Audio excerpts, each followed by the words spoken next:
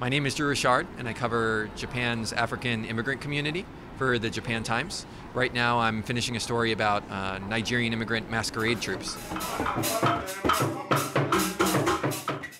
The Anambra State Union took 2 years to put their performance together. They imported traditional musical instruments from rural Nigeria, and they oversaw the fabrication of shipping of all the other necessary accoutrements. And they also had to train a 20-strong masquerade troupe, which was no small task, because the majority of Nigerian immigrants to Japan have had very limited exposure to their own traditional culture. But they also had a few things going for them. The last two chairmen of their organization were fairly tireless, both financially and personally, on behalf of the idea, which was something many members had judged to be an impossibility. We have some people who knows how to make the masquerade, so we consult them. It takes some months for them to finish it up. It's not something you can see easily in the market. You have to make requests that they consult it for you.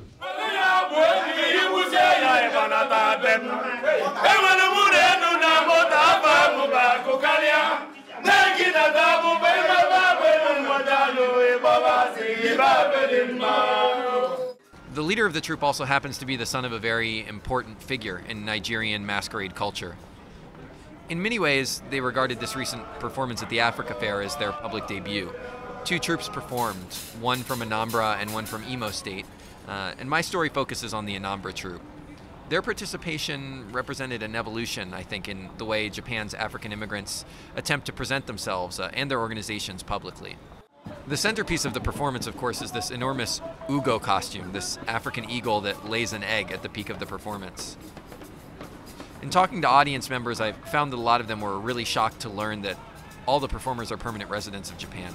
If we're here and we are associating with Japanese, doesn't mean that we don't have our own culture. We don't have our own tradition. We came from somewhere, and we have to promote our culture here in Japan. And I believe that if the Japanese will see truly our culture, I think it's something that looks very interesting. It's something that quite everybody would like to see. I continue to be fascinated by it because I think it's part of this very unsettled public discourse about Japan's relationship to Africa. Is Japan an aid patron with a savior complex? Is it a self-conscious soft power afraid of looking like a loser if it can't situate itself in relation to China? Or is there something more hopeful taking shape here? And what part will Japan's African immigrants play? We'll see.